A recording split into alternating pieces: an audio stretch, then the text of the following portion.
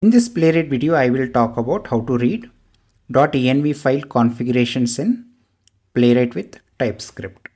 So it is very easy and simple. Just you need to install the npm install .env -- save. So let's quickly create a new spec file and we will see how to read the .env file configurations. So here I'm creating one folder called chapter 5. Under chapter 5, I'm creating a new spec file called 01. So here I'll say read env file _ test.spec.ts.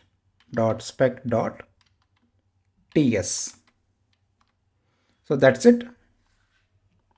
So here I will go to the one of the spec file and I will copy the test from the previous spec file. So that's it, guys. So in this test, if you see this particular test, so it is very simple. So let me explain you. So before that, let's update the test title. So here I'll say read env file config in Playwright. So that's it, guys.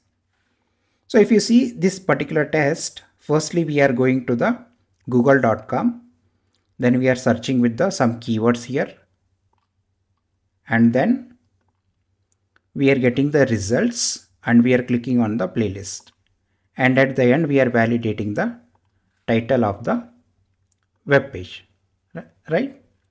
So what I will do is, in the line number 9, we are passing the www.google.com, right? So we are passing the URL here. So let's read it from the .env file and we will pass on to the goto method. So let's quickly create a env file inside the project folder. So here I'm creating a file called .env, and inside the .env file I'm adding a property called Google_URL.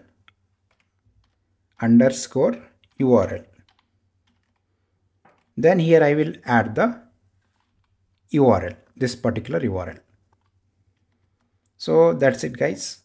So let's read this particular URL from the .env in the spec file.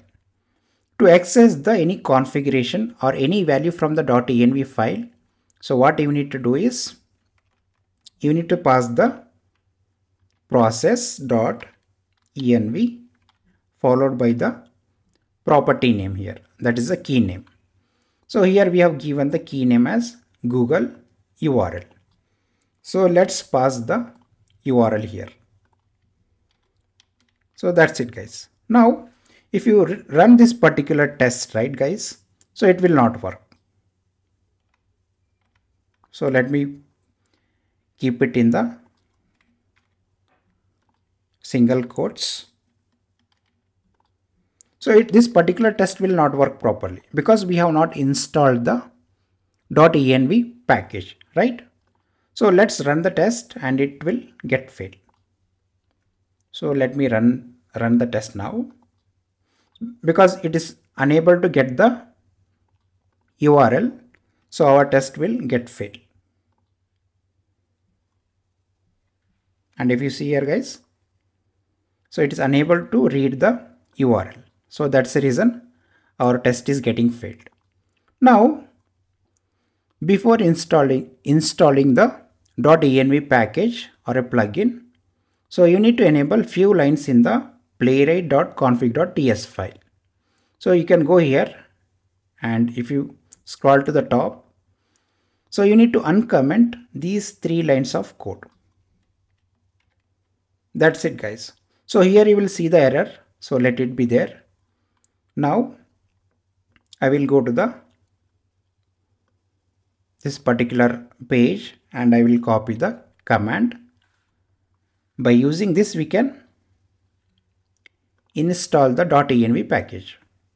So here I will go to the terminal.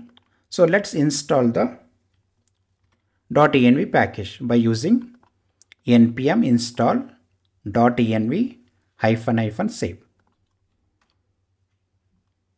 So that's it, guys. So we are able to install the .env plugin. So let's wait for some time, and if you see here, guys, in the playwright.config.ts file we had the error here. That error gone. So let's save and close it. Now let's try to run the same test now. So this time we should be able to fetch the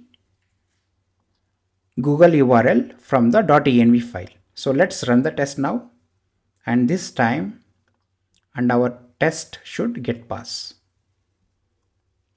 See, guys, we are able to fetch the URL, and let's go to the VS Code now. And our test is perfectly working fine. And we are able to fetch the configuration from the .env file.